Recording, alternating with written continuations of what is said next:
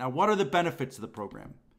So for service members, the benefit is that you get real industry experience, whether it's training, OJT, internships, apprenticeships.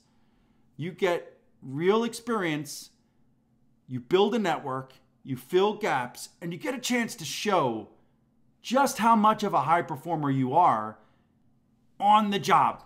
Now for the company, the benefit is typically you get about 3 to 4 months full time with a service member as a member of your team working side by side with your people to evaluate culture fit, culture add, to evaluate their ability to do the job, where they'd be a best fit in your company, and whether you want to make a job offer. And one of the benefits of the program is you're not allowed to compensate them. So you really get about a 3 to 4 month test drive before making them the job offer.